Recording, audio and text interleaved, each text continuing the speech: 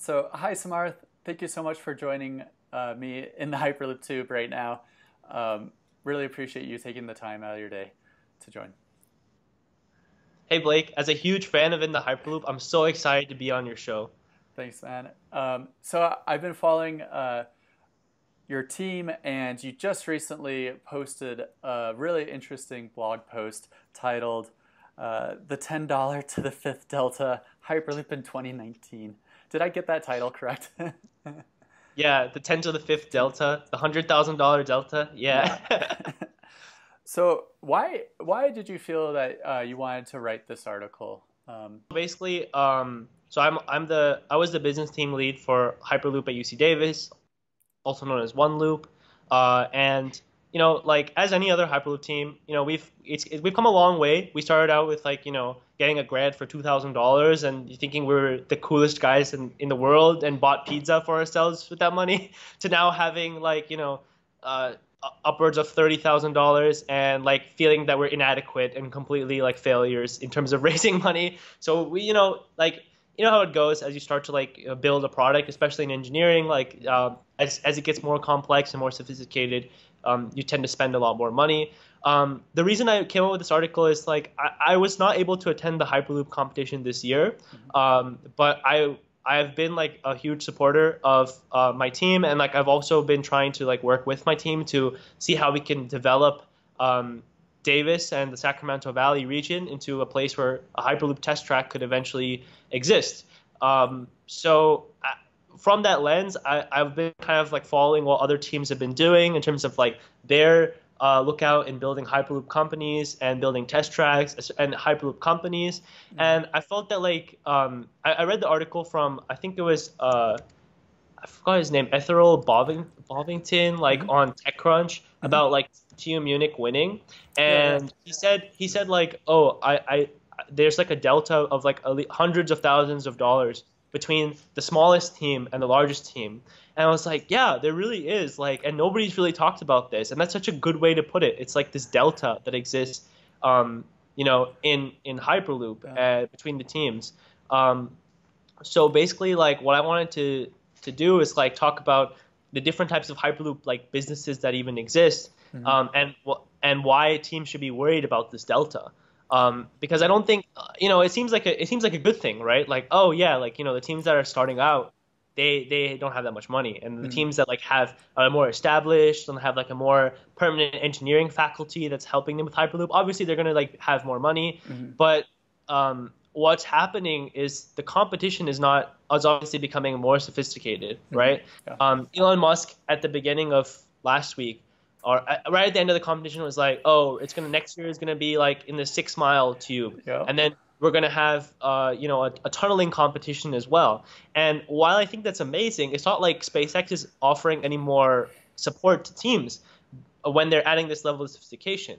But they're adding more stuff, but then they're expecting the teams to kind of like bridge that gap Yeah. basically, and that really just will make the more sophisticated teams like even more sophisticated because they've already been doing things like this, and then the teams that have been like kind of struggling to stay aboard and attend the competition and get people in their university excited about it Mm-hmm. and in their town excited about it, they're going to start to like do less because they're going to feel like they can't really compete because Mm-hmm. the competition is just getting so much more expensive.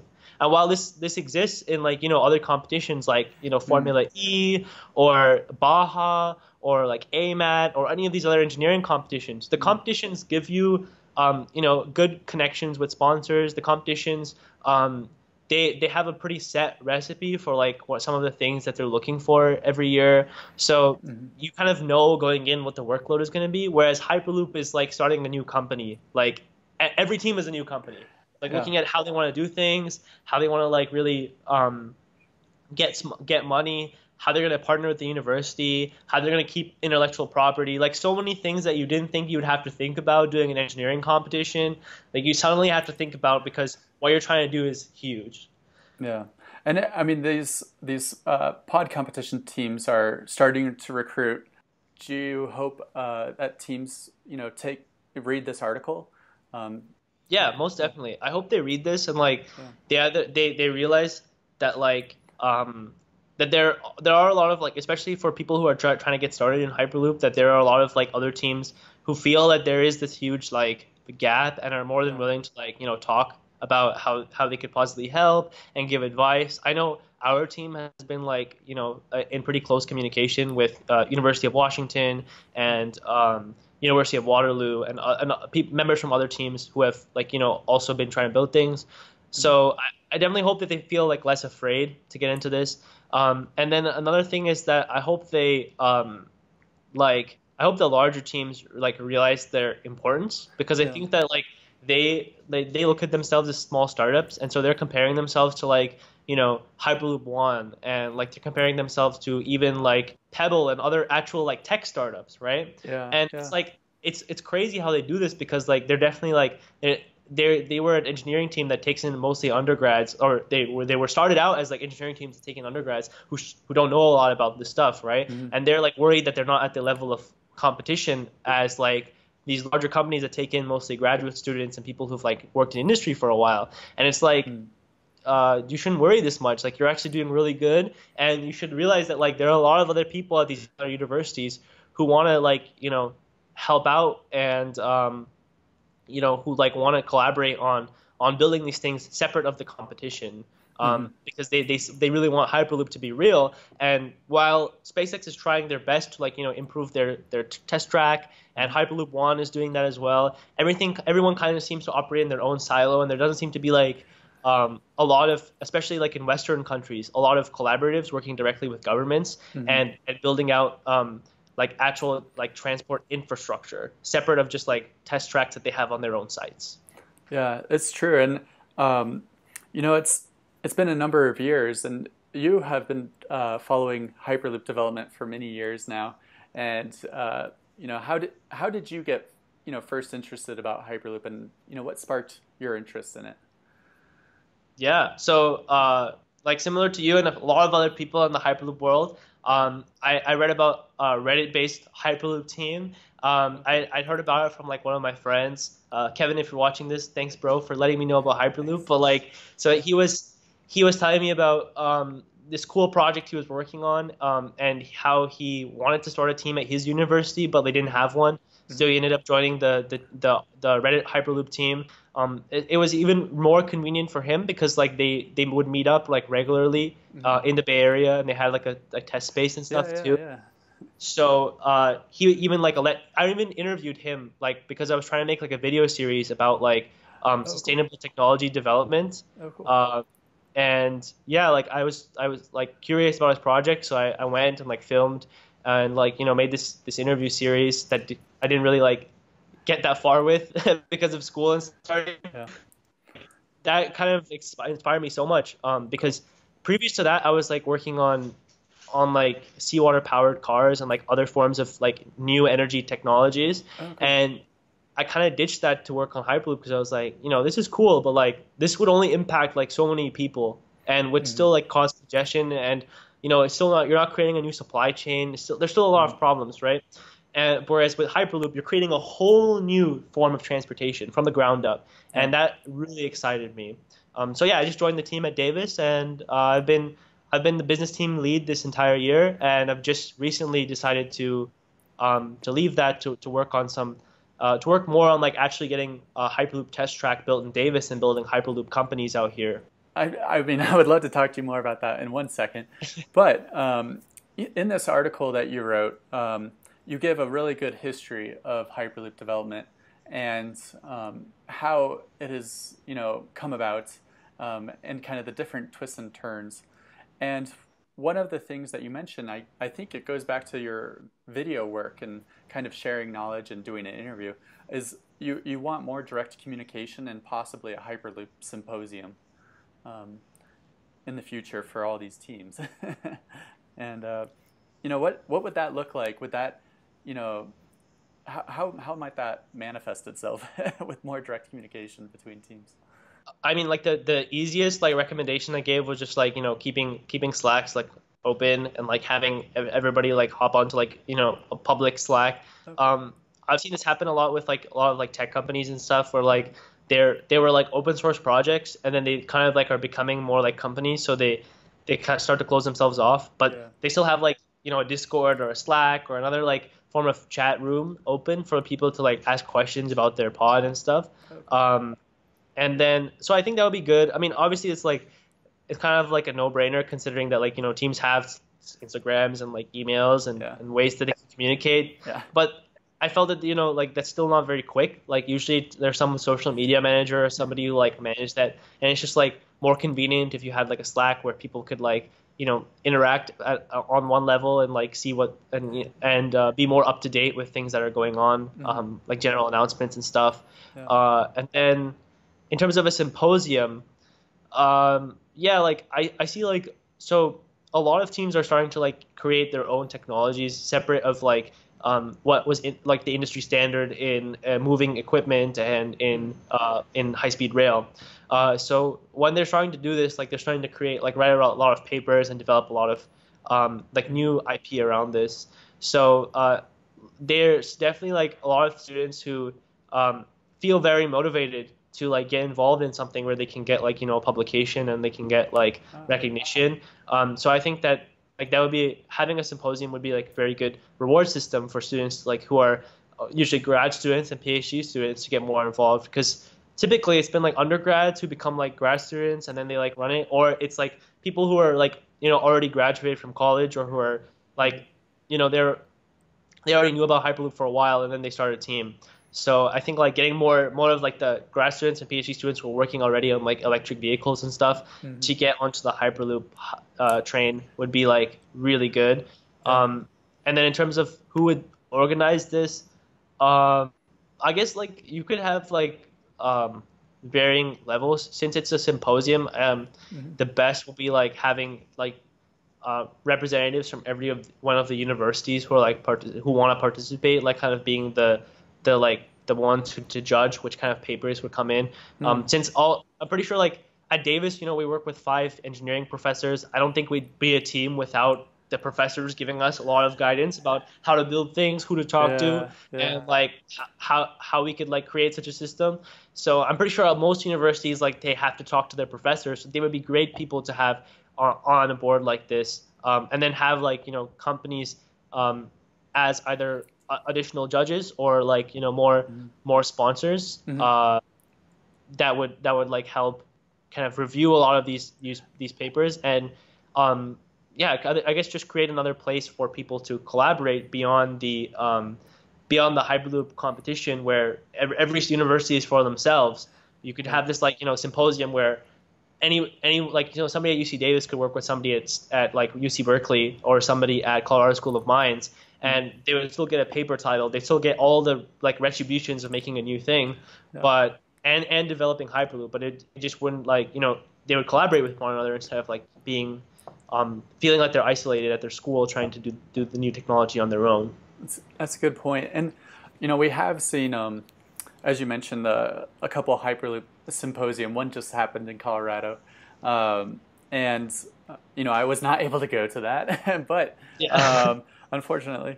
Um, but we also have seen companies like Virgin Hyperloop One do the global challenge, and this is where they released, um, they gave like the mandate, please nominate your route, do some research, submit the research to us, and then we'll select some few global challenge winners.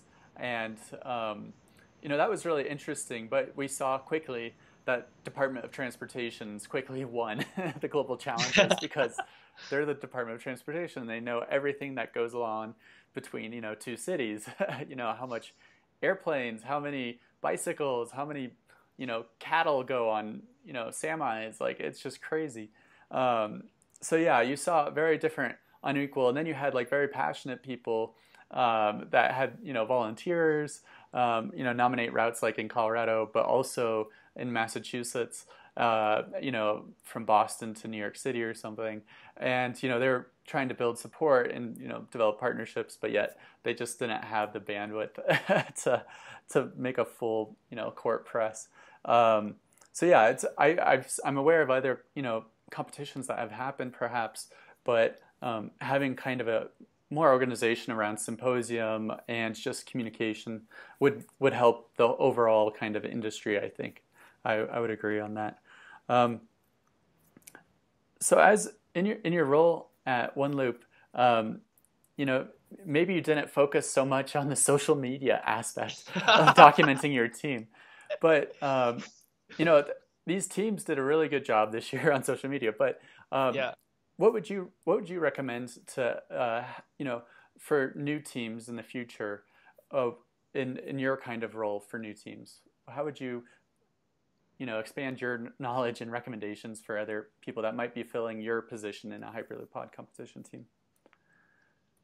Uh, I think the first thing that they should do is like identify, I guess, the amount of responsibilities they want to take Hmm. as a business like team leader. And I think like some teams have done really good jobs of this. Like I think Delph's team and like a few others have like, you know, they don't have like a team leader as such. I think like it's more like they have like different specializations within business, and they have like one person each kind of like working on those things. But like when it came to us, like I think I definitely was like over ambitious. I was like, you know, I started out like I started out actually like not wanting to be the business team lead. So I was on the I'm an engineering student. I'm a materials engineering Oh, cool. major, and Okay. like you know I've been like very involved in like you know developing new technology and like Hmm. worked at a few companies, and I definitely thought I wanted to do more of those kind of things when it came to Hyperloop. But you know there was nobody who like had my knowledge at the collegiate level, like in terms of you know scaling social media platform, like a social media profile, as well as like you know like building a branding, uh, like building branding around your team, Hmm. building a good website, as well as like you know finding sponsors, working with investment firms, working with different universities. So I was kind of doing this on the side at first, where when I really like went like I guess became the like full time like business team lead. Full time meaning that like you know instead of spending 5 hours a week on this and 5 hours on the propulsion team, I spent 10 hours of my total Hyperloop time on the business team stuff. Um, that was like when I started working with like one of our grant writers at UC Davis, Hmm. as well as like a few other engineering students on writing a white paper about how we would actually make a track Wow. in Davis and Sacramento.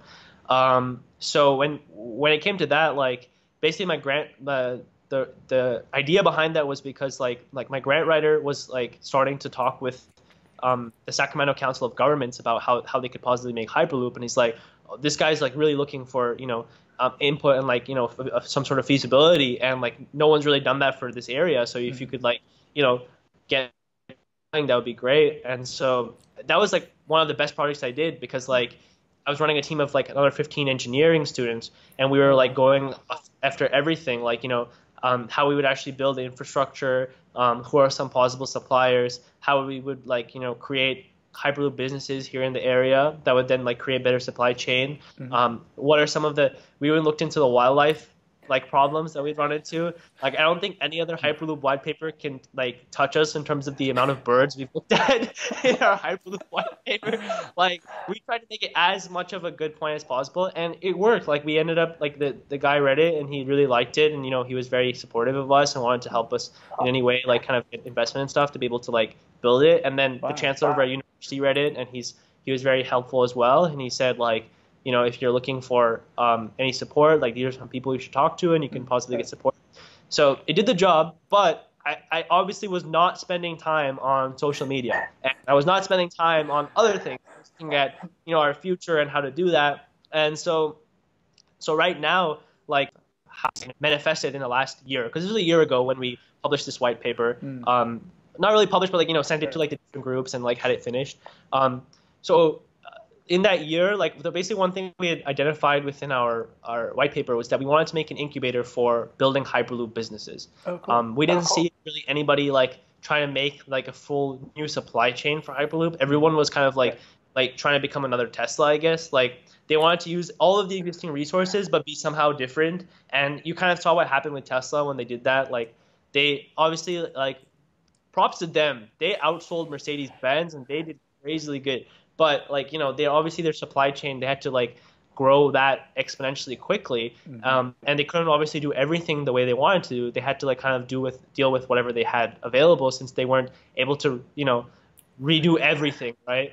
Like make steel factories and stuff. Wow. So, um, so yeah, like we started this incubator like program, and that's what I'm helping run like now instead of doing the Hyperloop stuff, and instead of me doing a business team lead, I found somebody who's like, well, I've been working with somebody who's like a managerial economics major who like does this kind of like he's very good at accounting. He's like worked in a couple of like different firms. In fact, he's currently working at a real estate firm doing accounting for them. So like, Mm-hmm. he's somebody who's like much better at like keeping track of the books and like managing people to do social media and branding. So I hope that with him and having being more specifically aligned to that role, he'd be somebody who would be better for that. But long story short, like, yeah, figure out exactly what you want to do and like, what everyone's strengths are and like what kind of students you're looking for. Because I like the mistake I made was I kind of asked my friends to join the team with me, and I know everybody probably does that. Like, and my friends were all their engineering majors, but what I should have done is I should have gone on Facebook,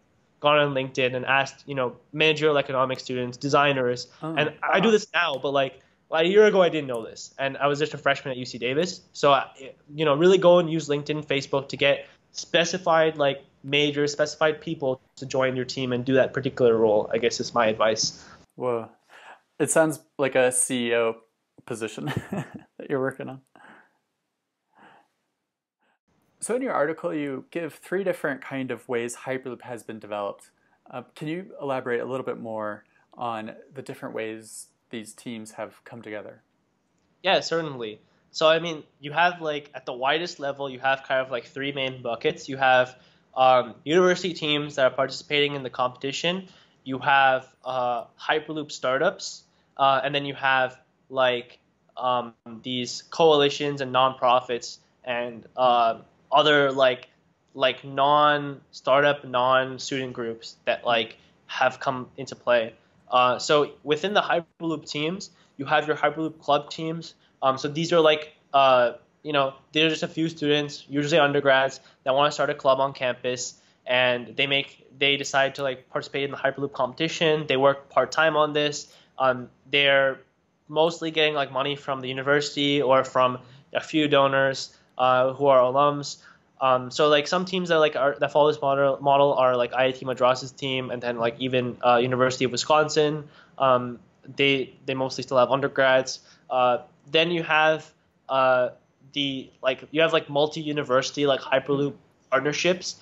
So you have like Midwest Hyperloop, which represents University of Cincinnati, Purdue University, and University of Illinois Urbana-Champaign.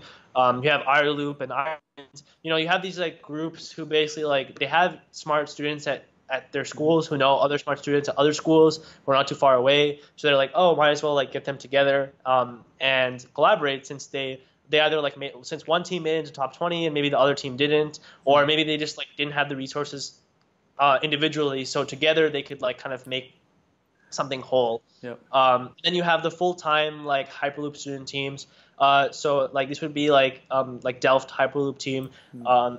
And I would also include like teams where like you have mostly like non-undergraduates, like graduate students, as well as like people in industry who are like helping run the team, but it's still classified as a university team since they're like an affiliate of the university.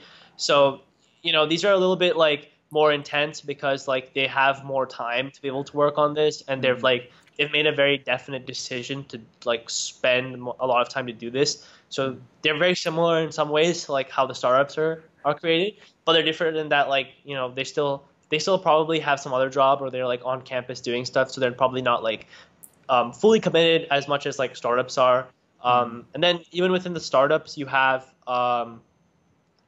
like startups that have like a very like I guess cohesive team, like, and I followed like the traditional startup model of like group of founders get together and then they like grow together and scale the company. So Hyperloop One is an example of that.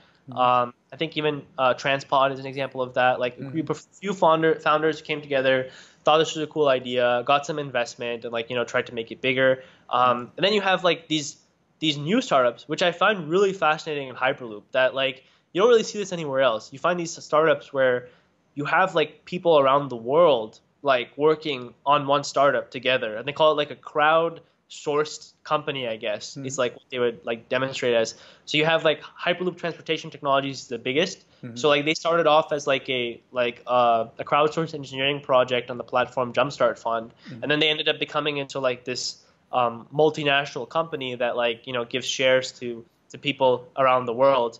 And then you have like our Loop, which at first was just a like another student team of sorts, but they're also around the world. And then they've now become like a company that is trying to you know they're trying like all sorts of new ways of like paying employees, of like managing votes and within the system. And yeah, it's interesting to see like that kind of stuff develop. Or even Hyper Poland.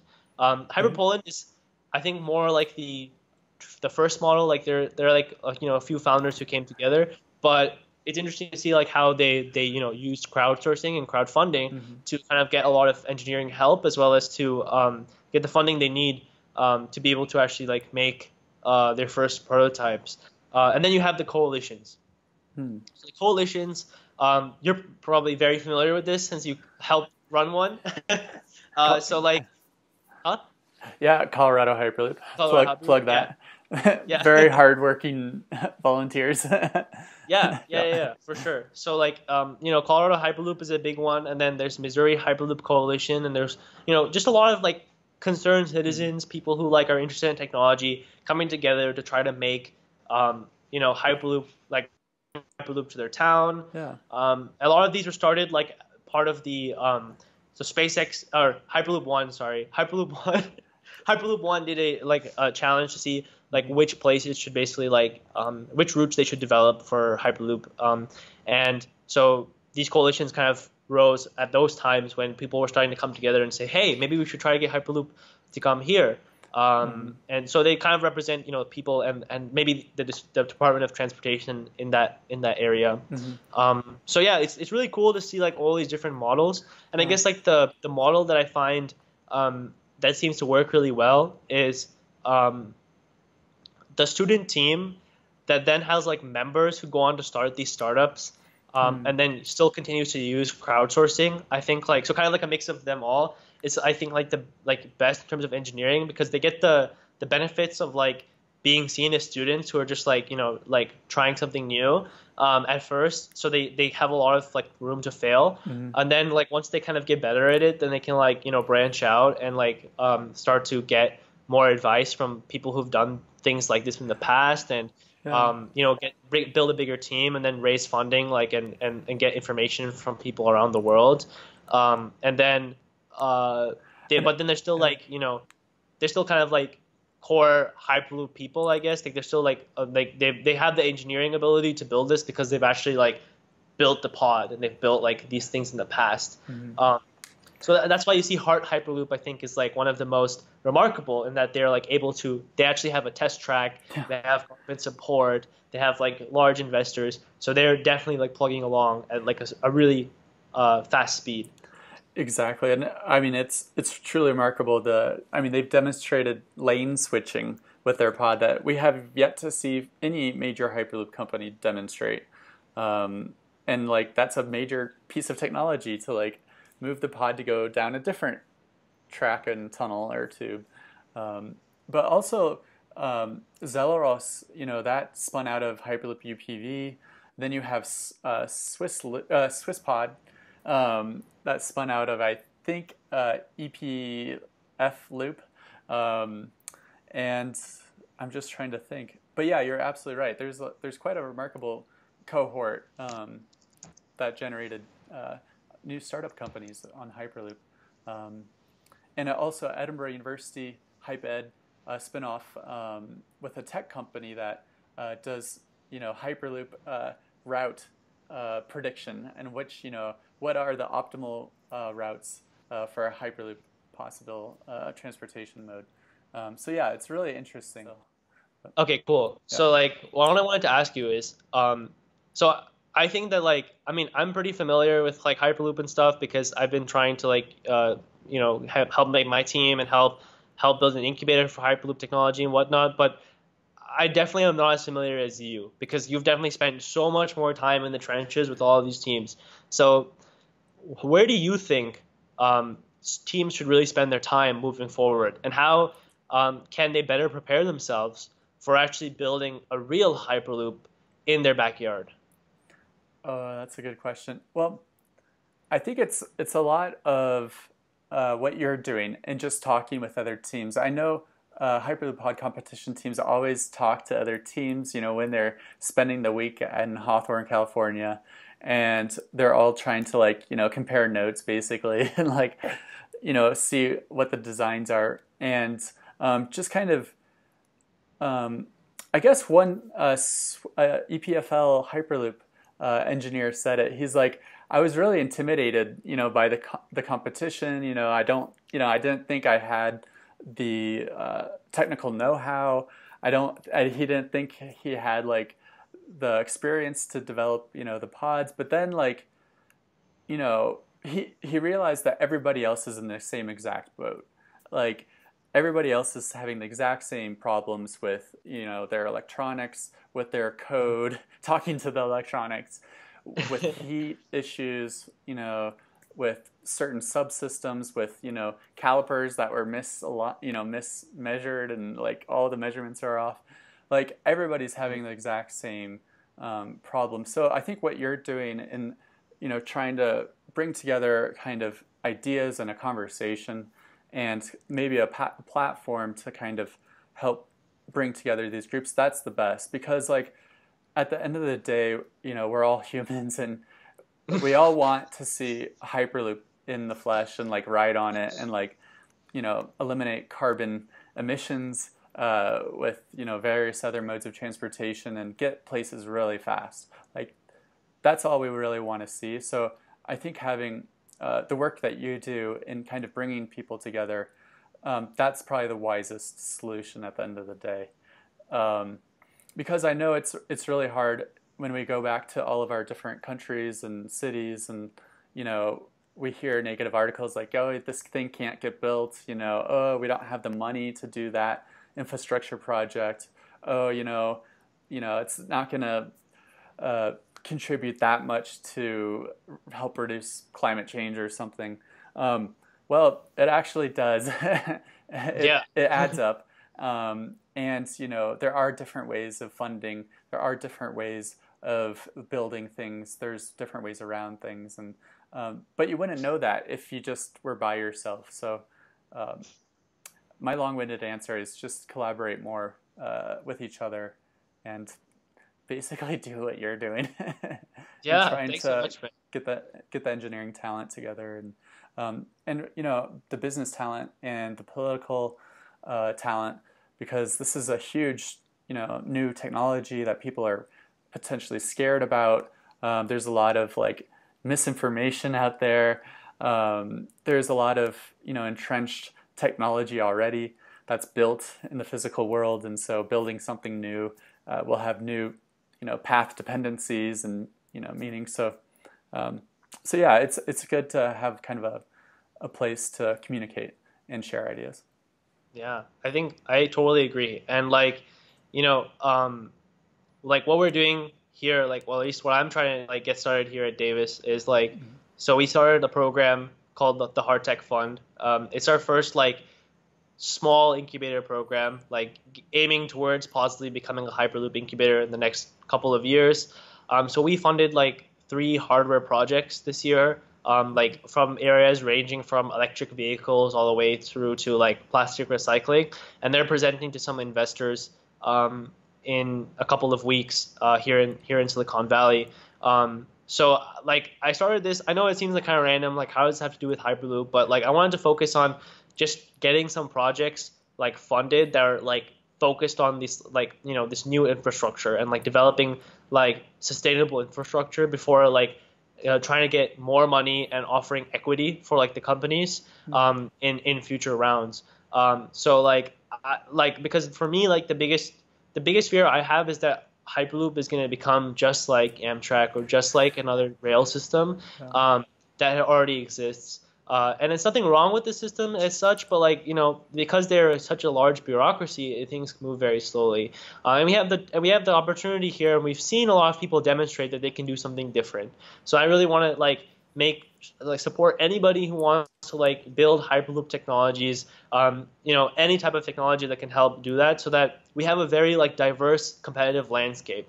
Like if the landscape of what Hyperloop becomes is what the internet is today, which is what we all dream of. I think or anybody who's really been a big voice in Hyperloop, I think they've definitely the vision that I see is Hyperloop being this internet that connects all of us, like the physical internet, right? Yeah. That we get in and we can go, anywhere between 100 and 1,000 miles really quickly, because so many so many stations and so much connectivity would exist. And the only way we can get to that is if there's a lot of companies developing everything, not just pods, but everything, like how we would build the next linear induction motors. I mean that's still a major project, but everything from even what materials we would use inside the Hyperloop pod, for the decreasing sound. I think there's just not that many people think it's this one size fits all thing that they have to come up with the full solution on their own.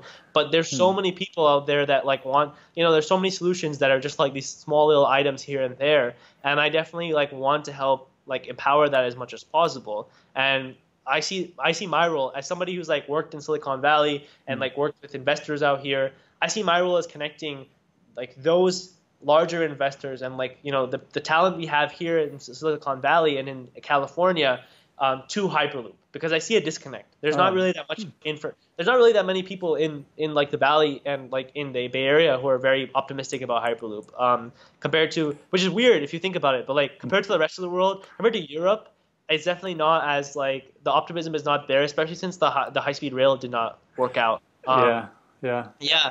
So I definitely want to be that bridge, and I hope that anybody who's interested in communicating with those kind of people can reach out to me, and I'll definitely be more than happy to try to help them with that. And then I hope that other people kind of help create these kind of systems in the places that they're from. I would love to see I was reading about Dinklik's Groundwork, the cloud computing company out in India, in Indore, that had submitted a request for developing Hyperloop between Mumbai and Delhi, passing through Indore. And I thought that was amazing, that a cloud computing company would want to diversify into, I guess, the cloud computing of people, communicating between each city. So I think a company like that, or all these other companies in areas in the world, could create these kind of small funds that could then give money to these projects or these teams. And I'm honestly surprised that Hyperloop One and Hyperloop transportation technologies have not done this already, because it doesn't take a lot of money to make new technology. Honestly, I can tell you the first budget of some of the teams within our Hard Tech Fund was probably $500, and they were able to make really cool new technology. Cool. So if they can do that here, and Hyperloop teams obviously are huge examples of that. They start out with thousands of dollars, then they graduate to having $100,000 machines that can take on the Koenigsegg's and the Remax of the world. So if they can do that, then they had pretty much the same resources as us all. We could easily do this if the teams were, if they were just given that monetary incentive, very small monetary incentive to really put in the effort to be able to do that. That's cool. Yeah, I totally agree, and I see the ecosystem between the passionate enthusiast who's kind of hey guys, let's here in Colorado, we don't even have a train line that goes along the Front Range. There's a bus system, and that's new as of a couple of years ago. And so there was no public infrastructure for that. So it would be helpful to connect the data centers that are in between Denver and Colorado Springs. There's big money in the state of Colorado that works on IT infrastructure and other kind of companies that are not so high tech, but are tourism, that would love to have faster, reliable transportation along ski resorts and stuff. So yeah, I think there's a lot of latent demand for this kind of infrastructure and system that you're developing. Yeah, most definitely. And I was born in Colorado and grew up there, so I totally know I remember the light rail coming up and everybody being super excited. You could go from south end of Denver all the way Uh-huh. to like Thornton in Yeah. like a relatively shorter amount of time. And so many people wrote on that, and like so many companies were able to develop in like Yeah. in different parts of Denver because they were on the light rail line. And Exactly. definitely see like if the city like is growing so much from that, I definitely want to see more invest. I was really excited when I saw Arrivo and like Hyperloop One, like getting excited about Colorado, and when I heard about the Colorado Coalition, because I definitely saw that as a great ecosystem with so much investment going towards startups and Hmm. towards developing new infrastructure like in internet stuff, Hmm. that I didn't see like the how far-fledged Hyperloop would be. So I Yeah. definitely hope that you keep fighting as well in Hyperloop because in Colorado, because that's what I'm trying to do out here in California with you Hmm. know with Silicon Valley and Sacramento. Yeah. Well, and how can people reach out to you? How can we get in touch with you and follow what you're doing? Yeah, like I mean, just send me a message on LinkedIn or Facebook. It's Okay. like the easiest. Perfect. And then I'll also ask Blake to maybe like drop my email and like Yes. yeah, if you want to reach out, it'd be great. Yeah. Awesome. Thank you so much. I really appreciate this interview, and it's nice to hear exactly what you're up to out in the Silicon Valley and your different initiatives, because I've never heard of this happening yet. So this is a first. So yeah. Yeah, same here, same here. Cool. Thank you so much for taking the time to interview me, and I definitely look forward to talking with you more in the future. Cool.